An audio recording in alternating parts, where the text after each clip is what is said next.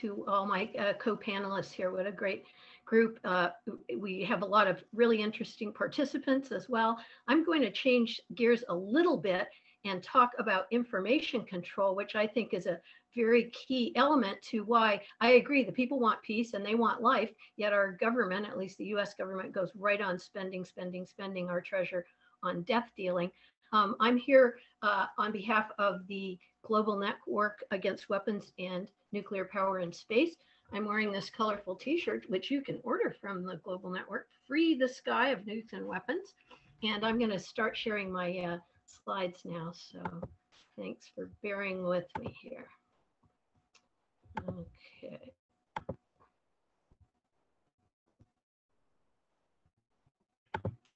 The first slide that I would like to share with you is called Pentagon Planet.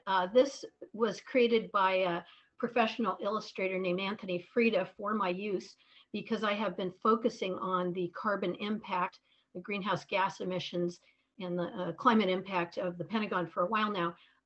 The power of a really good image is, of course, far beyond words. I'm kind of a words person myself, but I do very much like working with creative people and getting them to help us get this message out in as many ways as possible. As we know, propaganda mostly works not by putting forth false facts, but more by creating a very small peephole that we are to look at the world through and having a sort of managed narrative visible through that tiny little peephole and giving us either directly or indirectly the message, everything outside that peephole, ignore it. It doesn't matter. It's not real. It's not valid. Pay no attention to it. I think that this has been used very, very effectively in the US, certainly. And you know, I mean, just at the most basic level, we have naming. So after World War II, all the war departments became the Department of Defense. I have a quote from a Defense Department spokesman, John Kirby, who told a military publication, Defense One, that no one would come from the Pentagon would come to COP26, but he said that Pentagon officials remain hard at work building climate resilience through the department and the force. So I translate these sort of weasel words as we hope to survive the fire that we continue to pour fuel on. But I'm sad to say that probably most of the people in the US do not really, you know, deconstruct these statements, and they kind of take it at face value that the Pentagon is working hard on climate. One of the things that is a little bit trickier here is the climate impacts of militarized space operations. So I've been focusing on the Pentagon for a while. As we know, the last president created Space Force and the current president kept it. I have really asked myself in preparing this presentation the questions: who knows about the climate impacts of militarized space, and who cares about them, and why is there so much silence around what you would think is a very critical issue as we, you know, head toward a tipping point that we can't get back from? There is a research group I found headed by Dr. Eunice Murray at the University College of London, and I'll be showing some of their findings in a minute. But who among the general public really knows about the research of academics without journalists or other interested parties reporting it for us? So if the general public can be kind of kept in the dark that a problem even exists, that is the fact that militarized space operations have a terrible climate impact, most people simply won't know enough about it to care. I wanted to share a graphic that was created by the Cost of War Project at the Watson Institute at Brown University. This was created to display the findings of Dr. Nita Crawford's research into the emissions of the global war on terror. So in 2019, Dr. Crawford reported out on what she had found. I've been lucky enough to hear her speak, and I know that she said it was also extremely difficult to find data about this. So she went at it from the angle of, you know, fuel consumed, because that was something that she could find data on. The kind of jets that the military uses often emit worse greenhouse gas, you know, effect than a regular commercial jet. I really liked how Some professional infographic creators were employed here, and also how they scaled it to something that most people looking at it do have experience with, and that is driving their car. And so I'm really hopeful that we will see more of this kind of helpful information, infographics and other graphics, so that we can really combat this whole strategy of communication strategy, which is to say, oh, the Pentagon is offering solutions to climate crisis, or NASA, as you'll see in a couple slides, is offering solutions to climate crisis. Very much sidestepping the fact that, well, yes, they're a huge part of creating the problem as well. This is a visual that was produced by the research group I mentioned earlier. Dr. Eloise Murray and Dr. Robert Ryan of University College of London collaborated with Seb Eastham of MIT's Department of Aeronautics and Chloe Balhatchett, I hope I'm saying that right, Balhatchett of the University of Cambridge. And they titled the page where I found this graphic, Impact of Rocket Launches and Space Debris on the Atmosphere and Climate. There's a lot of space debris up there and falling into the atmosphere and burning up, and that also, has its climate impact. Their explanation was the space sector is growing rapidly without environmental regulation. Here we have constructed an inventory of emissions from rocket launches and the burnup of returning space junk to determine the impact of current and future emissions on climate and the composition of the upper atmosphere. This shows the launches in 2019 by nation. It also gives the total weight of those launches and breaks down the fuel types used, because that often has a big climate impact. One of the ways that we find out about things in this day and age, of course, is to use search engines. And search engines sometimes work within academic university websites and so forth, but not always. Serious research is usually published in peer-reviewed publications that may not be available to the public. Let's take a look at what we get when we try to use various search engines. I've been doing this for years now, and if I enter terms like military plus climate impact, I always get lots of hits to the effect, oh, the Pentagon is very concerned, or the military in other countries very concerned about climate change, and we're working hard to figure out how to deal with it. There is never any reference to the military's role in causing climate change. So, maybe my search terms aren't that good. A search engine is a pretty blunt instrument. So I fooled around with things like, military plus climate change or climate impact. And to prepare for this presentation, I started to put in NASA, the U.S. space entity that has climate impacts. What do we see when we search for those things? Well, we see that a NASA study is helping with the world food supply, because they have been, studying how climate change impacts. They're not studying how they impact climate change and thus impact the world's food supply. But that's something that you have to kind of deconstruct it to figure out. I loved this quote from a U.S. official, John Conger, again, speaking to Defense One, the military publication Defense One. He said, the climate crisis is often described as two complementary challenges: managing the unavoidable and avoiding the unmanageable. The unavoidable includes the worsening conditions of the next 20 to 30 years already baked in if every nation on the globe drastically cuts emissions. You can almost see the Pentagon licking its chops here, going, oh goody, climate chaos will bring so many more opportunities for us to bring security to the world. And it's very hard for people that are just kind of consuming mainstream media, corporate news, and not the people on this webinar. It's often very difficult for them to kind of see past that communication strategy and look beneath and find out that the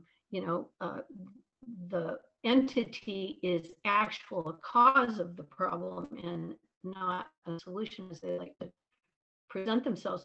I tried NASA and emissions and got three different examples of what a great citizen NASA is in terms of climate. They've helped the Chicago airport reduce harmful carbon emissions with their technology. They've recorded China and India's sulfur emissions that are linked to millions of deaths. Again, we return to the vilifying of China as a possible next enemy for all this US military aggression, and also the Hubble telescope. Who doesn't love these beautiful nebulas and the photographs that we see of these big star systems? That came up because the word emission is in there. Takeaway, NASA is helping everybody as much as they can, looking for danger for us, trying to keep us out of trouble, and also bringing us super beautiful photos that we wouldn't have had without their technology. As has been mentioned, the drone wars that are so much in the news because of a horrible drone strike just at the end of the Afghan war that killed many civilians, including small children. And the Pentagon has now investigated itself and declared that nothing wrong was done. Those drone strikes, often conducted from Germany's Ramstein Air Base, or it's in Germany, it's a US Air Base, and controlled from the Nevada desert. But none of this could happen without satellite communications. And of course, satellite communications kind of link up the different remote players for this type of warfare. I had occasion to hear the Global Network's Dave Webb, who's got to go to the UK, a radar station in Great Britain, and talk to some Royal Air Force personnel that were working there. And they had chosen to work for the newly created Space Command. And they told Mr. Webb that they considered themselves space enthusiasts, and they had moved into this part of the Royal Air Force motivated by, keeping up with this interest of theirs. And they said things like, it's an exciting arena, and I get to work with new technologies, and, it's about exploration. Now, since the last age of exploration resulted in widespread genocide and environmental degradation, you might think that the word exploration was no longer something positive, but I think that space is very much portrayed as being this new avenue of exploration, and we know how well that went last time. An area for which there is more research in terms of space and climate is the ozone layer. Ozone depletion is an area that there is more data on, and you can find some articles on this. But I noticed that almost all the information I found focused on private space rockets. So again, NASA or the US military were pretty much ignored, even though their emissions, of course, contribute to eroding the ozone layer as well. Billionaire space tourism has been a great distractor from the public because people either love or hate these flamboyantly wealthy individuals that are going into space. But again, where is the reporting on the climate impacts of governmental space programs? You can see that the word billionaire will crop up in the same headline with pollution, but we don't see NASA's popping up in that connection. SpaceX in particular, which is the company owned by Tesla founder Elon Musk, is an especially attractive target for environmentalists. And besides emissions, which are dealt with in this slide and really kind of quantified by a researcher, Ian Whitaker, I know that SpaceX has also been heavily criticized for the environmental destruction around its launch sites in Texas. And so again, where have we heard similar criticisms of NASA shared in the corporate press? We have not. Maybe I just need to fix my search terms again. So I tried NASA environmental harm, and all the hits that came up first were actual NASA sites, web pages. And we can see here that NASA is safeguarding our atmosphere rather than contributing to warming. So it's pretty consistent. And a parallel theme here is that not only are the military and militarized space victims of climate change and the changes that will bring about, but also NASA is depicted here as the victim of space debris. So, space debris, understanding the risks to NASA spacecraft is the way that they're presenting that to the public. Is NASA a military program? Well, even before Space Force was created, the technology that developed by NASA has been an integral part of the Pentagon's plans for full spectrum dominance of the planet. And but of course, the militarized nature of NASA was baked in from the beginning. Thousands of German rocket scientists founded NASA, and the most famous of whom is probably the Nazi Werner von Braun.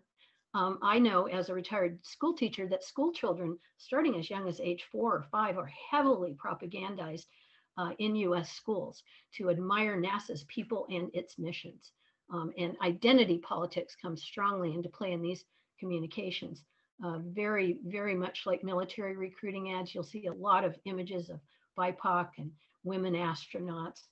And again, this is definitely pitched at children. And so that kind of look at this, don't ever look at all that out there, starts very early, and it's effective. So that's why they do it. Even in English language reporting of international space, activities, we see no mention of climate impacts at all, even when they're talking about security. This is the English language press. I only can read the English language press, so I would be very interested to hear from people in other countries or other languages about, does your press do the same thing? Do your governmental agencies also, portray this in the same way, or is a little more truth leaking in there? Finally, what can we do? We all know there is no planet B. It's this one, and we all love it, and we want to live here, and we want our children and grandchildren to be able to live here. The indigenous people that have not contributed mightily to climate chaos want to live here, and they want their children and grandchildren to live here. So what can we do? I think some of us have the skills to study the greenhouse gas emissions of all space programs. And the scientists that are able to do that, will they struggle to find funding to do that? Maybe, probably. But without that data, it's very hard for us to make rational decisions about what we can afford and what we can not afford in terms of emissions in the future. Then most of us here on this call can report and share the findings of those studies. And the sort of ecological community of information sharing is extremely important. Social media platforms are used, webinars like this one, email, lots of other ways to get the word out. So we're all trying to help with that part of the job. And we can also challenge that kind of rah-rah, reporting on space programs that completely ignores climate impacts. I spend a ridiculous amount of time leaving comments on articles, just pointing out in a polite tone of voice, what was left out of the article. And I think that, we can all consider doing that kind of work. Finally, I would like to say that, the space industrial complex is always going to be portrayed positively in the US as a jobs program. I suspect the same is true in many other countries.